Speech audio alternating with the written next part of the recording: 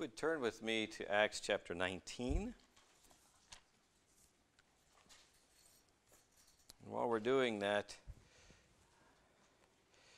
I know Tub has been in this church an awful long time. And I'm curious if his daughter remembers being in this church as a young child and how many years you were in this church. Oh, wow. My parents came here before I was born, so a long time. And then I was absent for a time and then came as an adult with my family. Okay. All right. So she's actually far more a native to the church than a visitor. Excellent. Well, thank you for being here today. I think we're honored to have you here, and your husband, of course. If you would join me, Acts chapter 19, I'd like to read just the first 7 verses. It happened that while Apollos was at Corinth, Paul passed through the upper country and came to Ephesus and found some disciples. He said to them, "Did you receive the Holy Spirit when you believed?" And they said to him, "No, we have not even heard whether there is a Holy Spirit." And he said, "Into what then were you baptized?" And they said, "Into John's baptism."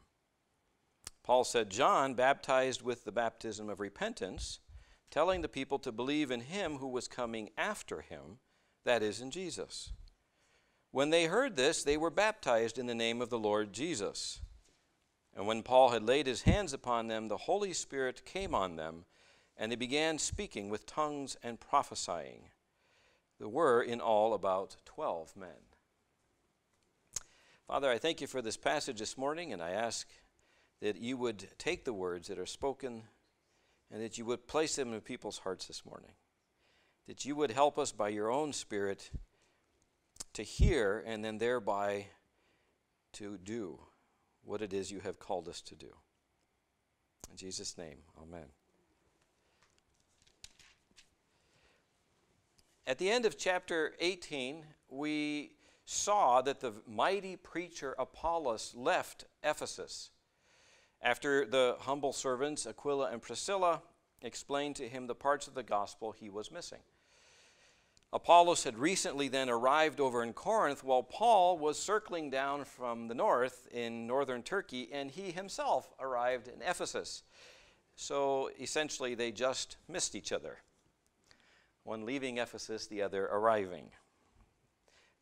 That would be verse 1. If you go to verse 2 with me, he said, "Did you receive the Holy Spirit when you believed?" Paul arrives in Ephesus. He encounters a group of 12 disciples, we're told, and after talking with them, some begins to have some doubts about the fullness of their faith. I think you'll see. Noting some missing parts. And like Apollos, but I think to a greater degree, their theology was deficient. And there is great debate among many scholars, and you will find them in many churches, whether or not in this section of Scripture they were Christians or not Christians. You will find great debate. Some suggesting that they were true believers who simply had not yet received the Holy Spirit.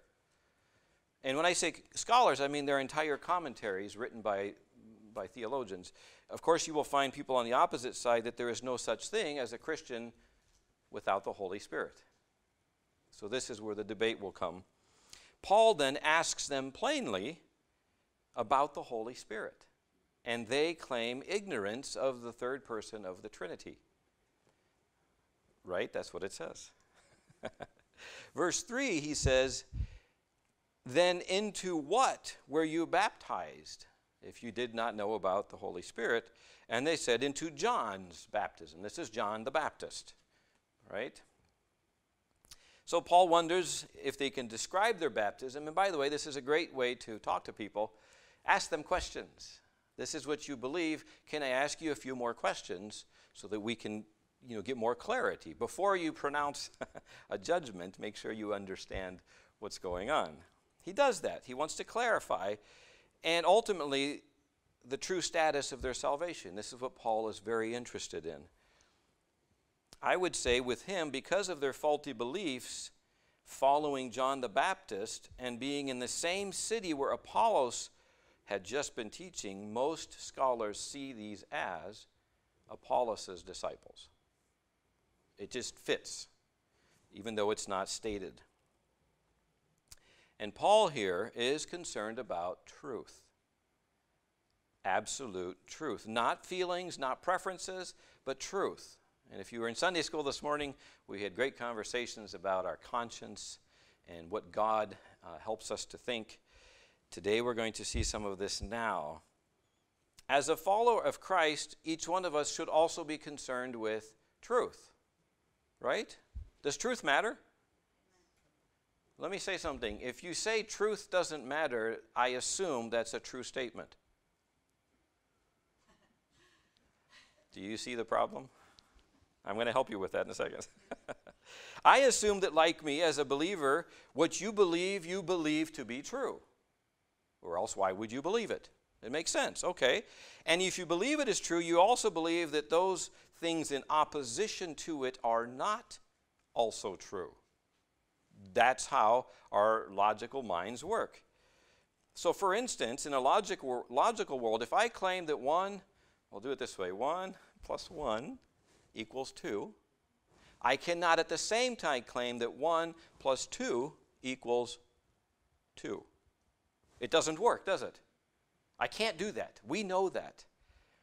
And we need to use this logic that we are given by God, because in our world today, they would like to disregard notions of truth, at least absolute truth. The world wants you to disregard genders in the same way as they want you to disregard God having created this universe. I have a slide I'd like to put up here. Here's a statement that you might, well, I need the words too. We have no words. We were having some difficulties earlier. We have lots of cool slides, but no words. So that's okay. If there were words there, it would say, there is no such thing as absolute truth. There is no such thing as absolute truth. It's a very popular slogan that's often thrown in the face of Christians when we try to talk about the Bible or God. There's no such thing as absolute truth. But if this statement is true, it refutes itself and becomes false. Right? I mean, that's the way it works. If there's no such thing as truth, then that statement itself comes into question. And you need to let people know that. Okay, how about another one? Next slide. No one can know anything for certain. No one can know anything for certain. It's another clever way, again, to keep Christians from talking about the truth or about God. Well, you can't know for certain. It's just not possible. Because they would say, in order to know for certain, you would have to know everything to be able to make the claim that there is an absolute truth. You would have to know everything. Well, if this is the only way truth statements work, then how do they know that truth? You have to ask them. If I have to know everything to be able to make a truth statement, do you know everything in order to be able to make that statement? Isn't that interesting? I know, your brains are, some of you, this isn't how you think. How about the third one here? Words have no meaning and meaning changes. Words have no meaning. Or they might even say meaning changes. Well, the irony is you can go to Amazon in the philosophy section and you can buy dozens and dozens of books written on this topic. Except they're written with words. Trying very, very hard to tell you, the reader, that words have no actual meaning. That they're just symbols. And that the meaning changes. Well, once again, number one, why are you trying to tell me with words that words have no meaning? And number two, if meaning changes, I'm guessing this no longer is valid. Okay. For some of you, this was weird. For others, I hope you see some of the problems with logic when people throw it at you in an attempt to discredit the truth. You cannot say there is no truth without stating a truth statement. It's just the way it works. Well, Paul is interested in the truth. And you and I need to be interested in the truth. Why would we tell somebody about God or about the Bible if we didn't believe in truth? Why would we tell them things we don't believe or that we didn't think were applicable to them? Well, we do. So we have to be ready. And we can take the slide down. You see, the confused world out there, the masses, they want you to claim that gods of all religions are equal. And that in reality, they're all saying the same thing. In fact, you will find these statements. They're all worshiping the same God, just in a different way. Because that sounds very inclusive and very gentle and very loving and very non-confrontational. Except it's not true. You only have to examine the gods that they worship and then contrast them with the gods of the Bible, and you will find these are not the same gods. That's what you have to do. So don't let the statement fool you. If you were to look at the God of Islam, for instance, and you were to read what the God of Islam says in the Quran, it's in English, you can read it, you would find that it sounds very, very different from the God of the Bible. Because the God of Islam says that he is the father of all lies and he is the best liar. That's in the Quran. And he said that against Satan in the Quran. In other words, you're really good, but I'm better. Well, this doesn't sound anything like the God of the Bible. So don't let people tell you we're really just worshiping the same gods. It doesn't work. Notice it didn't work that way with logic. It doesn't work that way with the Bible either.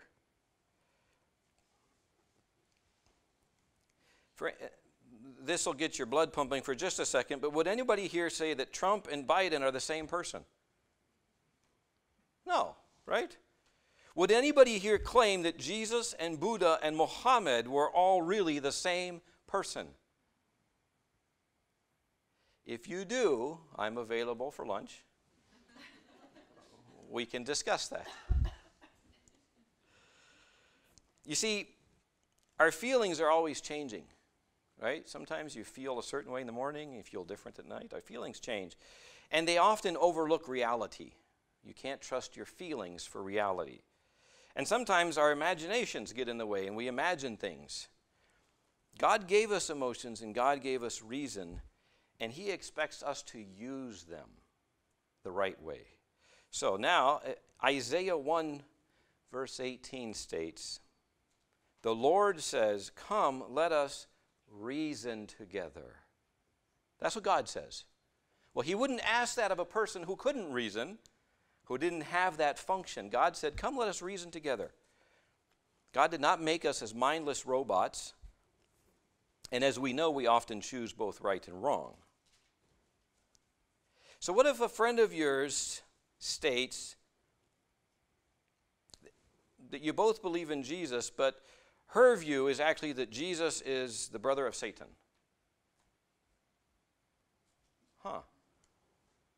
Interesting, isn't it?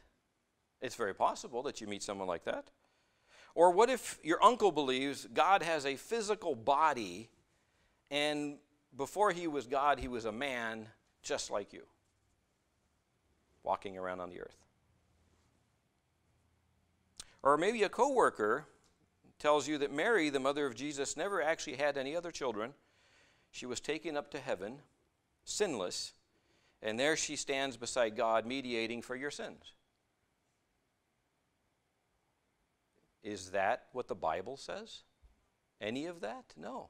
You have to know. That's why I said truth matters an awful lot. You have to know the difference. You see, in the Bible, when it talks about God, it talks about a God who has no beginning and no end. No beginning and no end. And that he is spirit. So we cannot ascribe a body or a beginning to God.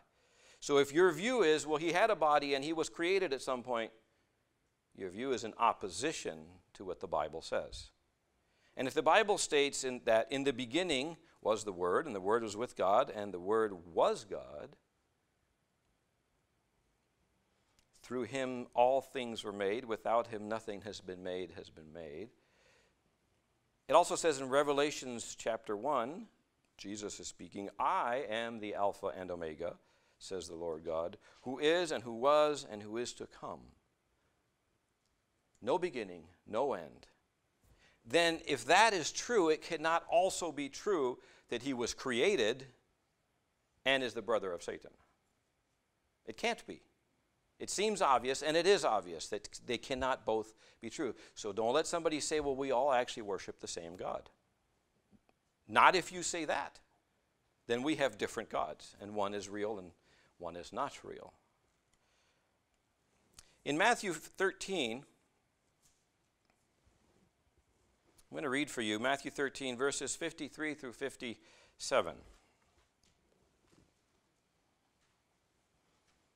And I'm going to start with, if this is true. It's in the Bible, but I'm going to say, if Matthew 13, 53 through 57 is true, which says, when Jesus had finished these parables, he moved on from there, and coming to his hometown, he began teaching the people in their synagogue, and they were amazed. Where did this man get this wisdom and these miraculous powers, they asked. Isn't this the carpenter's son? Isn't his mother's name Mary? And aren't his brothers, James, Joseph, Simon, and Judas? Aren't all his sisters with us? Where then did this man get all these things? And they took offense at him. So if this is in the Bible and this is stated as true, then it cannot also be true that Mary remained a perpetual virgin, as the Catholic Church claims, and never had any children, because now we have a problem with the Bible. You see? It does say that there were other children, other brothers and sisters. All this to say, truth matters, and it matters a lot. We need to know what is true about the Bible so that we can know what is not true. Paul recognized in these 12 disciples they were missing the complete truth. And not only did he recognize that, he was brave enough to exert the effort to correct that. They needed to know the actual truth. So back in our Acts 19, verse 3, and he said, into what were you baptized? And they said, into John's baptism. Well, since they hadn't even heard of the Holy Spirit, Paul knew something was wrong. That's a problem. And if you don't believe in the Holy Spirit, or maybe like the Jehovah's Witnesses, you believe they don't say the Holy Spirit. They call it the Spirit. And if you're a Jehovah's Witness, you believe that that is God's power or impersonal force. Is that what the Bible describes the Holy Spirit as? No, it doesn't. So this is why we have to know the difference. It isn't, the Holy Spirit is not God's power. It isn't the title for his power. The Holy Spirit is part of the Trinity and has all the person attributes that Jesus and the Father have. And I would say, when you read this story, the fact that Paul stops on this point should point you to the fact that this is important. He stopped. He said, no, we're missing something here. So verse 4, Paul said, John, whom they just talked about, baptized with the baptism of repentance, telling the people to believe in him who was coming after him, that is, in Jesus. Well, to find this story, you could turn to Luke chapter 3, verse 3. Luke 3:3 tells us that John the Baptist went into all the country around the Jordan, preaching a baptism of repentance for the forgiveness of sins. That's exactly what Paul just said, isn't it? That means Paul knew. The Bible confirms itself. Okay, if you continue in Luke chapter 3, verse 15, we read, the people were waiting expectantly and were all wondering in their hearts if John might be the Messiah. And John answered them all, I baptize you with water, but one who is more powerful than I will come, the straps of whose sandals I am not worthy to untie. He will baptize you with the Holy Spirit and fire. Those are different things, aren't they? Yes, John knew. John knew. They didn't. So Paul adds the missing parts of the gospel. He said, look, you need to believe in him that John the Baptist was talking about. Jesus. It's not enough that we have a vague idea of God and a vague idea of the concepts in the Bible. And it's not enough that we come to church. Because as I said in Sunday school, you can have non-believers in church, right? It's not enough. And it's not enough that we sing the hymns we love. And we may love them, but it's not enough. No. In fact, it's not enough that you would follow all the Old Testament laws and you only ate kosher food. That's not enough either. You must know the Jesus of the Bible, not a different one. And people will use the word and the name Jesus, and they mean somebody different. You must know the Jesus of the Bible. You must know who he is and what he did. We have to know this. You must believe that, number one, he has always been God. He didn't become God one day. And he is a part eternally of the Trinity. And although Jesus was sinless, he paid for all sin on the cross. But he didn't stay there, did he? No, he rose. He paid the sin, he rose, and then he offered his hand to sinners. That's what you have to know. Nothing else. You accept the hand, you accept the forgiveness, he takes a little bit of your sin away. No, he takes all the sin away. Again, don't let somebody fool you. Know your Bible. He takes all your sin. It's all wiped away. He has paid it. And then his righteousness is now upon you. His, not yours. Okay, you need to know these. In fact, Peter said all of this himself in Acts chapter 4. By now we've all forgotten Acts chapter 4. So I will read it for you. Acts chapter 4, Peter says, Jesus is the stone you builders rejected, which has become the cornerstone. Salvation is found in no one else. No one else. For there is, Peter says, no other name under heaven given to mankind by which we must be saved. So either you're going to believe what Peter says, or you can believe all kinds of other things, but you can't believe both. You can't believe Allah, and you can't believe other cults and religions, and also believe, Peter says, there's only one name, there's only one person. See, you have to believe the right things. Verse 5, when they heard this, they were baptized in the name of the Lord Jesus Christ. So there it is.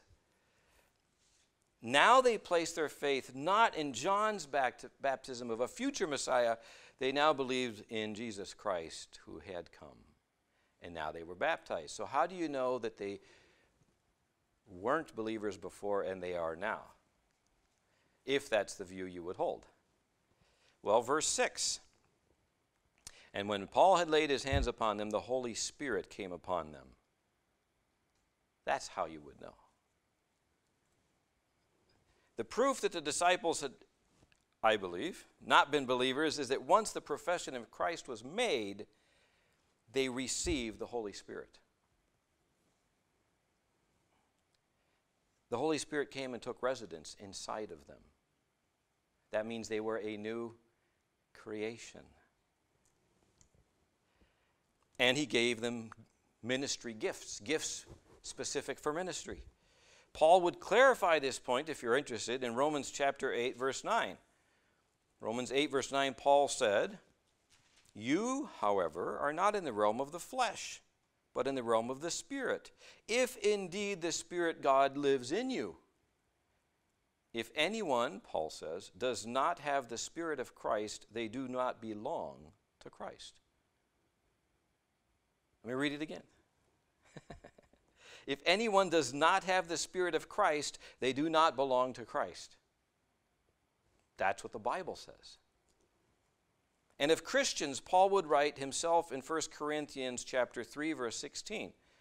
Paul writes, do you not know that you are a temple of God, and the Spirit of God dwells in you.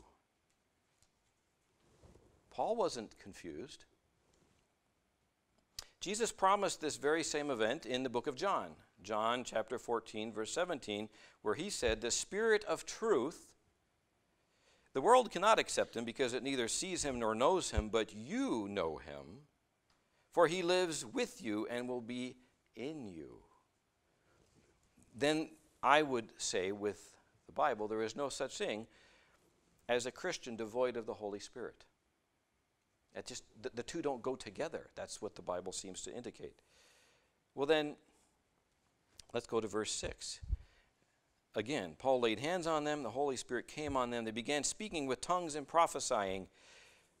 This will be the last mention of the gift of tongues in the book of Acts, for those of you that were following or taking notes. And the most normative reading of the Greek points to known languages of people. When it says tongues here, if you're not from a Latin-based language, so in other words, if you're an English speaker, this distinction isn't as obvious. But in the Latin-based languages, if Alina and I were to describe what language are they speaking over there in Germany, if we were to say this in French or Italian or Spanish or Romanian, we would say the word tongue. What tongue are they speaking there over in Germany? It's very common. That's how we would say language. It's not as common in English, and that's why it gets a little confusing. It means language. So, why do I say that? It's a side note, and I will give you your homework for this afternoon. Out of 1 Corinthians chapter 13, if you're interested, in verse 1 is the only place that Paul or the Bible mentions angelic tongues. That's 1 Corinthians 13:1, the only place that mentions it. And I will add that, Paul makes an argument right there, not from personal ability, but stating that even if, it's an even if statement, even if he had the gift to speak in all the human and angelic languages, but did not have godly love running through his veins, even such a gift would be worthless. That's what Paul says. He did not say he had it, or you have it, or I have it. He just said, even if I did, but I didn't have the love of God, none of that matters. So that's, you can study that later. That's 1 Corinthians 13. Now, having established that the Christian without the Holy Spirit is actually not a Christian, I think, then what does it mean to be filled with the Holy Spirit? That's interesting, isn't it? For that, I would like you, if you don't mind, to turn to Ephesians chapter 5. So that'll be to the right in your Bibles. Right after Corinthians, Galatians, and Ephesians chapter 5. And I'd like to read, you can follow along, verses 15 through 20. We're going to talk about being filled with the Holy Spirit. It's very important here. Paul says here, be very careful then how you live, not as unwise, but as wise, making the most of every opportunity, because the days are evil. Therefore do not be foolish, but understand what the Lord's will is. Do not get drunk on wine, which leads to debauchery. Instead, be filled with the Spirit, speaking to one another with psalms and hymns and songs from the Spirit. Sing and make music from your heart to the Lord, always giving thanks to God the Father for everything, in the name of our Lord Jesus Christ. The idea here is not that we can have more Holy Spirit, or that we somehow have a slow leak and we need to recharge the Holy Spirit. Being filled with the Spirit is a condition to which we come if we follow Ephesians chapter 5. The Bible teaches that our sin and our flesh, they work to draw us away. They work to draw our hearts away from the life-giving relationship with God. That's our sinful nature. It's trying to draw us away. And if you were to turn to chapter 4 of Ephesians, Paul lists a variety of sinful attitudes and actions that will cause us to take our eyes off of Christ. Many, many things will cause us to do that. If you're there, starting in verse 2, Paul tells Christians, "Therefore each one of you must put off falsehood and speak truthfully to your neighbor, for we are all members of one body. In your anger do not sin. Do not let the sun go down while you are still angry, and do not give the devil a foothold. Anyone who has been stealing must steal no longer, but must work, doing something useful with their own hands, that they may have something to share with those in need." He goes on, "Do not let any unwholesome talk come out of your mouths, but only what is helpful for building up others according to their needs, that it may benefit those who listen. And do not grieve the Holy Spirit of God, with whom you were sealed for the day of redemption. Get rid of all bitterness, rage, and anger, and brawling, and slander, along with every other form of malice." Notice in verse 30 that the result of sinful attitudes, sinful lifestyles in you can grieve the Holy Spirit living within you. That is what it says, right? It is what it says. If we continue to sin, if we let our hearts and our minds get corroded by the lies of the world, we will step off the path of righteousness that the Spirit is leading us on. We will make those bad choices. And if our hearts are bent on evil, if we look to destroy others, and if hate is governing our thoughts, then we are going to essentially choke off that lifeline of the Holy Spirit. That's how we grieve the Holy Spirit. It's a lifeline. I thought about this. I don't know if it's a good analogy. It may not be, but I thought about it. It's like the blood in your veins. You ever fallen asleep and you had your arm bent and you didn't know it, but you were cutting off the circulation there? And you wake up and you can't feel your fingers and it gets all tingly? What if you were to put a rubber band around there really tightly for a long time? You would effectively cut off the lifeline of the blood, paralyze the hand. That's the idea. The Holy Spirit is our lifeline, spiritually speaking. And we, by our own sinful attitudes, can choke off and grieve the Holy Spirit. But Paul says, don't do that. We don't want to do that. Do you want to grieve the Holy Spirit that's inside of you? Here, of course, Paul mentions things like alcohol. We know what drugs and alcohol do, but there are many, many things that do this. Things that distort the truth in our own hearts and minds, such that we believe things that aren't true. Maybe some people add a little New Age thing here to their beliefs. A little New Age ritual that they like that sounds exciting, and they put it in with their Christian beliefs. You're going to distort the truth. And too many bad advisors in your life that you allow to advise you, too many bitter people that walk the life with you, too many atheists that you're living with, and it isn't long, and you are going to step off the path of righteousness. You have to be ever so careful. The Bible tells believers instead to be filled with the Holy Spirit instead of the evil of the world. So Galatians 5,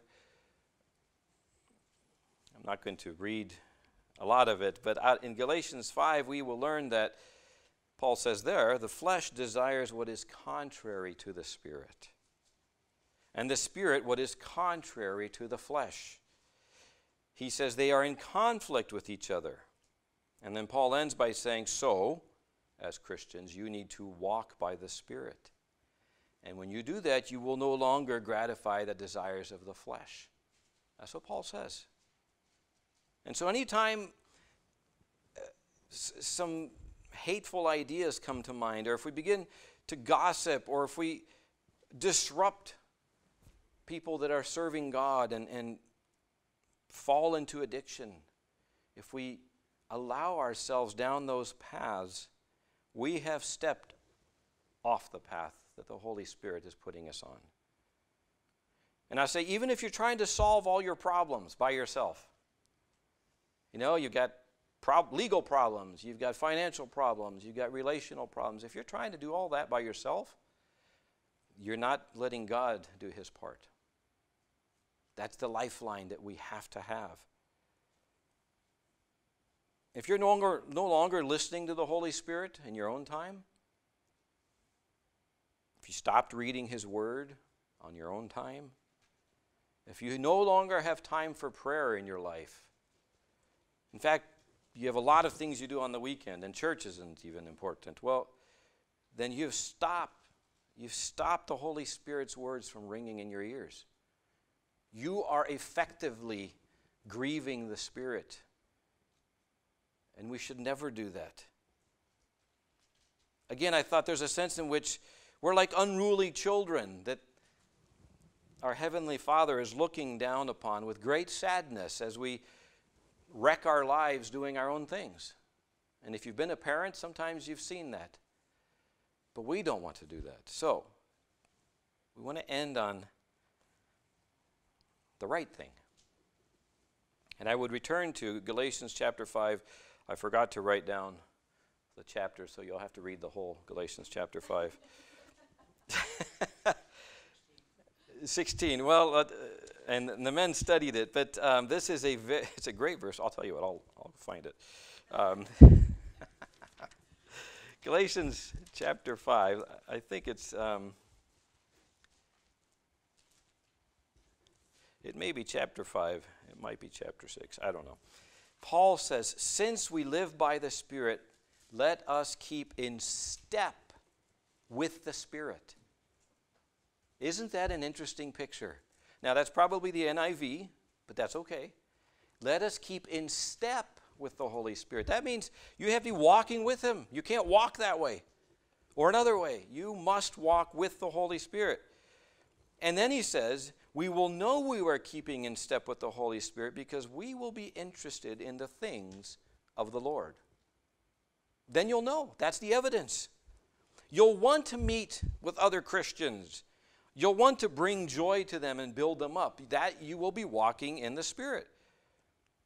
And that's how we will, according to Ephesians 5:19 through 20, that's how we'll fulfill and know we're walking in step. I'm going to read that, and that's all you're going to get today. Ephesians 5:19 and 20.